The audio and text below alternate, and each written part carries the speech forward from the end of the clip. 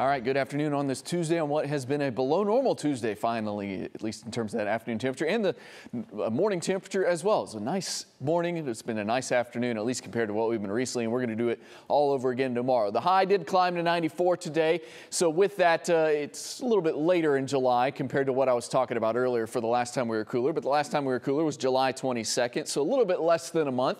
The last time we had a cooler afternoon than today, the high on that day was 93. But here's what I'm very excited about. Tomorrow morning, my forecast low, 71 degrees. This morning it was 74. Tomorrow morning I'm going to go 71 for the low. And we have to go all the way back to mid-June.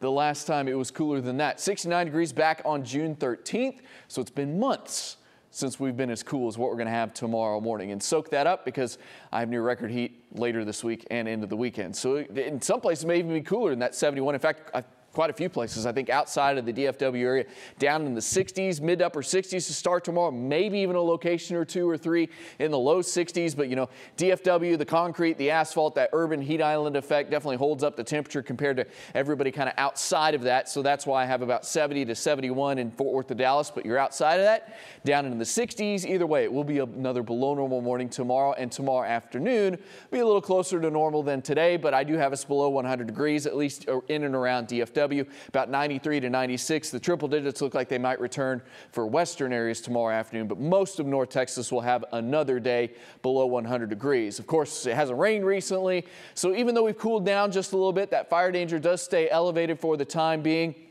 It'll actually probably ramp up a little bit more later this week into the weekend as not only the breeze picks up, but also those temperatures are going to go up as well. And, you know, with the heat and, you know, everything we've been dealing with and the drought and all that, we'll be back to having that high fire danger, especially across the western half of North Texas where all those burn bans continue. I was looking at the latest map today and it looks like Hunt County has now been added to the burn ban list. So that makes every county you see in orange in North Texas under a burn ban, which is almost everybody, but not quite. Obviously, a few locations across northeastern North Texas not under burn bans at the moment. Things are quiet right now, going to stay quiet for the time being. It's quiet all across Texas, actually, for that matter, with the exception of a little bit of rain down in deep South Texas near the Rio Grande Valley. We're going to be below 100 degrees again tomorrow, but as high pressure builds back overhead, we quickly jump up to 107 on Thursday, 108 on Friday, 107 Saturday, and then potentially 106 on Sunday. So get ready for another round of well above 100-degree temperatures and maybe even some record heat as well. Light winds and comfortable, 71 for your low tonight. And then tomorrow, hot, dry, and seasonal. It's also an ozone action day. 96 will be your high. The record is 107 on Thursday. That's also what my high is.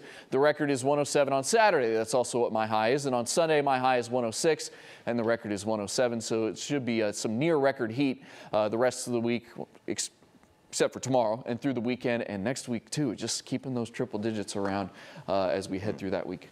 All right, cool down 2023 was nice while it lasted.